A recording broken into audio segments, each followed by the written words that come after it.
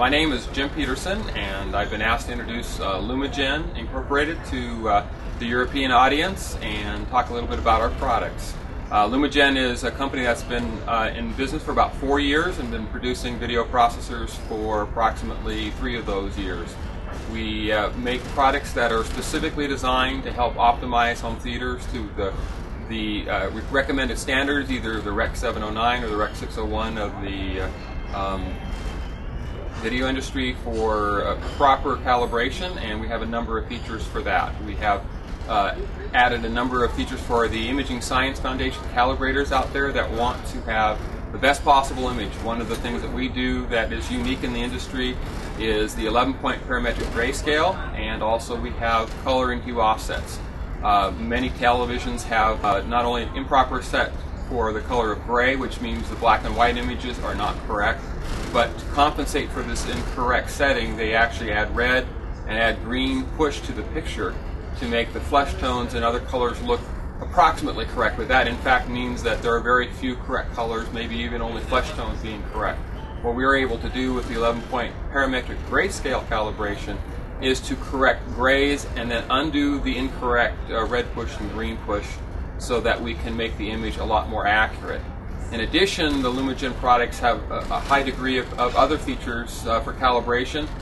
We have 4 memories for each input. In fact, there's a sub-memory input for each resolution on many of the inputs. So we have up to 16 memories per input. So it can be optimized for specific settings. For example, specifically for film, or specifically for video, or specifically for daytime or nighttime viewing.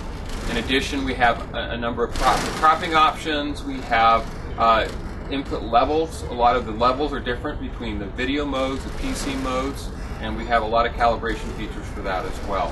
We have 3 main products right now, and that's the video processors for the Vision DVI, which is our low-end product, the Vision HDP, which is our mid-range product, and our Vision Pro HDP, which is our high-end product. These products are kind of spanning the realm of from a plasma TV using the Vision DVI up to a high-end theater installation for the Vision Pro HDP. Often the Vision Pro with BNC inputs for analog I/O, is the optimal high-end home theater product. It can have up to 10 inputs. It has 2 DVI inputs, 2 SDI inputs. The SDI being the serial digital interface, not as common in the US, but very common in Europe for having a system where you want to have the best quality out of a DVD player or other standard def product. Well, actually, some people in Europe are using the SDI inputs. Yes, yeah, we do have a number. We have many more people in Europe using the SDI inputs than in the US, because it's much more common in Europe to have that feature. We also have 2 SD-HD analog component or RGB inputs with precise calibration feature for those. In addition, we have 4 standard F inputs on each of the products. All the products operate the same, so when our ISF calibrators go out, and a number of them, ISF Imaging Science Foundation calibrators actually sell our products with their calibration services, because then they can get the absolute best image quality going in the customer's home theater. We are selling those products. I've been selling them in production now for almost a year, and we are going to be introducing some new products in the near future. The Radiance HD, XD is a product that will be coming about mid next year.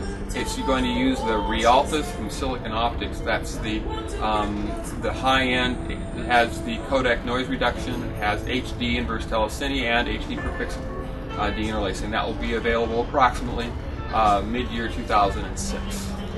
Okay. So how about Europe? Are you supposed to go and visit us during the next ISE? Okay. We are going to be at the ISE, and myself or one of the Lumagen employees will probably be there. Uwe Sperling will be there and actually manning the booth for sure at the ISE conference. So we're looking forward to see you there. Thank you, Jim, for your time, and please enjoy the cruise the same way as we do. Thank you so much.